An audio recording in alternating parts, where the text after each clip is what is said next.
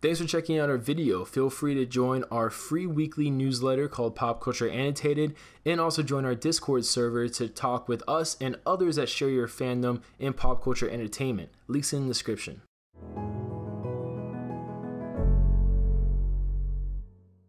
Hey everybody, how's it going? So after rewatching a few more times the special look trailer that came out for Avengers Endgame, in, I guess, coincidence of the fact that tickets are now available, so go get your tickets if you can. I know when I tried getting my tickets, the whole thing was like on a wait period. Like I've never been on a 20-minute wait period before for a website like Fandango or movietickets.com or anything like that. So I guess, props out to everybody trying to get tickets that they instituted that type of policy in place.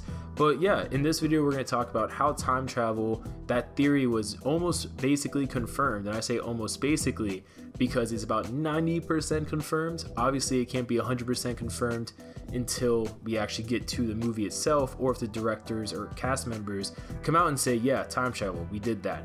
But for Avengers Endgame, the first biggest thing for me was seeing Tony in Avengers Tower. Now, this was very evident when you look at the scene of him in the bar from the first Avengers movie when he's talking to Loki. You see the glass behind him, all those things, and this in the special look trailer comes into place after he looks at the photo of him and Peter Parker. Now, at a first glance, everything's going by so quickly, you don't really tune into it that much, but after a few more looks, when you look at it from a lens of, I've seen all the surface stuff already, I want to get more into the, deeper meanings of stuff, that's when you start noticing, hey, that background is really familiar to the background from when Tony was talking to Loki, and he gave that whole speech where he says, we have a Hulk and all that good stuff.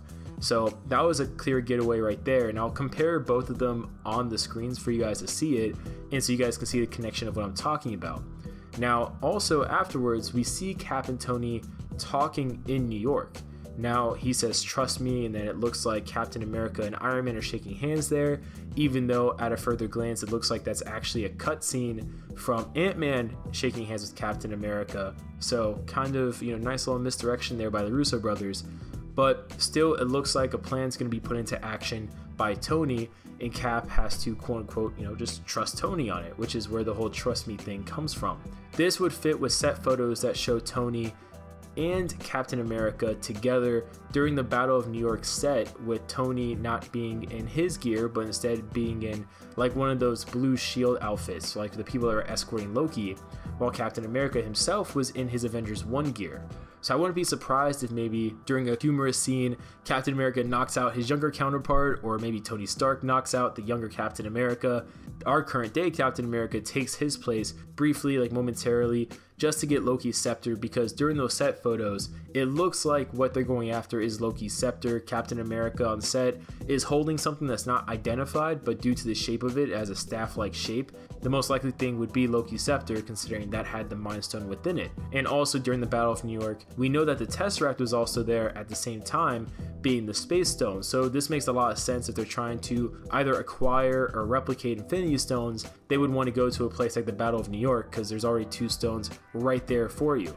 Now, we also see Iron Man flying around New York City, which by itself really isn't a big deal. However, it doesn't really make sense when you consider everything kind of going on. Not really anything, as far as we know, is taking place in New York City, and really it looks like he's flying pretty high up and like he's about to land based on how his posture is, and the only place that high really that he would be flying around to is Avengers Tower. And since Avengers Tower no longer is Avengers Tower or belongs to Tony, as we saw it was sold in Spider-Man Far From Home, it looks like this may be also a part of the sequence going back in time, where maybe he's flying up there and then he takes off the armor, and then we get to the moment I talked about before where he's at the bar, or maybe he's flying up there because he's going to get the Tesseract, aka the Space Stone. Comment below your guys' thoughts about this. What do you guys think about it? Obviously, yeah, this new trailer gave a lot of spoilers if you really look into stuff, but comment below and we'll see you guys later.